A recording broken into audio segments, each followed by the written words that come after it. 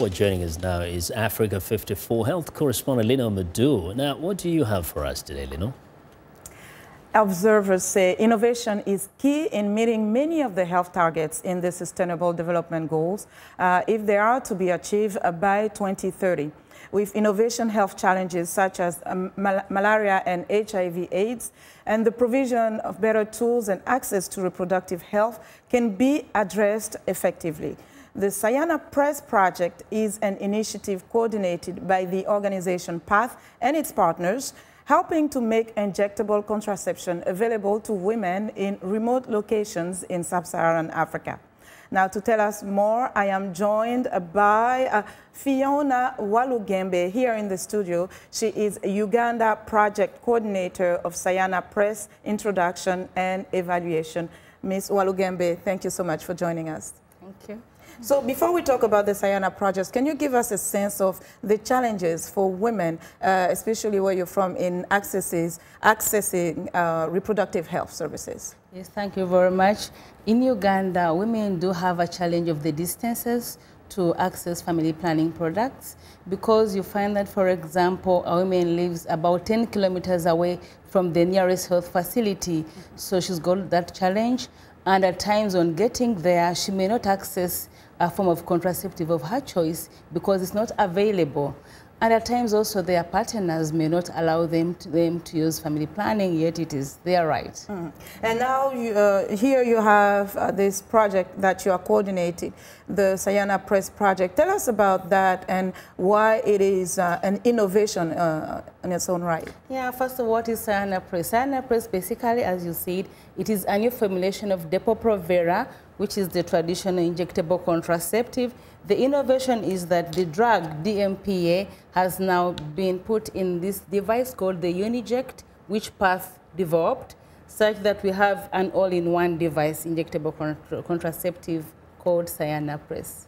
So before this version of DMPA, what was Depo-Provera available, injectable contraceptive? Was it available? Yes, it was available, but at times it would also be stocked out in some places. And to mention, it is still available now. We are giving them both out at the same time. Mm-hmm. Yeah. Now, tell us about the advantages, besides the fact that it's two-in-one, really. Yeah. Mm-hmm. Another advantage, as you can see, is very easy. It's to carry, it is light, and it is very easy to administer, such that community health workers in Uganda have been trained to administer Sayana Press, and we are also doing studies on self-injection, and in the future it's likely to be self-injected. We are seeing results whereby 98% of the women in the study have been able to inject themselves safely without any effects. Now, our mothers, grandmothers did have as many children as nature would allow. Now, why is it important for women to have access to contraceptive? Because we hear a lot about contraception these days. Yes, it is important because family planning is important, first of all, for the health of the women, such that they have time to do other work, and also for the health of the children, whereby the mother is able to give enough attention to the child.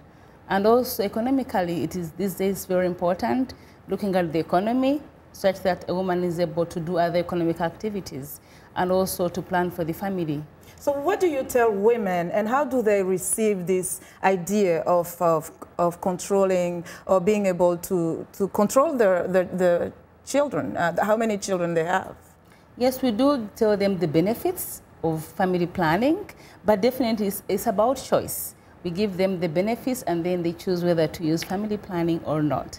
But we've realized that women are very interested in accessing family planning services. What about the husbands? Because in some settings, they have the power, they hold the power to how many children, or even to the woman's health, really. We have a program whereby we do male involvement. We've also educated the husbands to support the women, and most of the men are coming on board. Yes, of course, there are still a few of them who are not in support, but with time, they're coming to appreciate the benefits of family planning. So what kind of impact have you been able to witness for yourself? Because I know it's something that you use yourself, but in the community at large. Yeah, in the communities, especially with the introduction of the Sayana Press Project, I've talked of the community health workers. These are ordinary men and women who give services to the women. And because the services have been brought nearer to the people, many of the women have been able to access family planning services because the services are nearer to them. Do you find women that are resistant, maybe a little bit about? Of course, not many. We've not found very many resistant women because, as I've explained to you, we do tell them the importance. And we do a lot of counseling, and it's about choice. And to mention that we don't only talk about Sayana Press, but we talk about all the family planning methods, including the natural family planning methods, and it's about choice. Okay, it's about choice. Yeah. Thank you so much, Ms. Fiona. We appreciate your time. Thank you very much. And that's Fiona Walugembe. She's a Uganda project coordinator for Sayana Press Introduction and Evaluation with the organization PATH.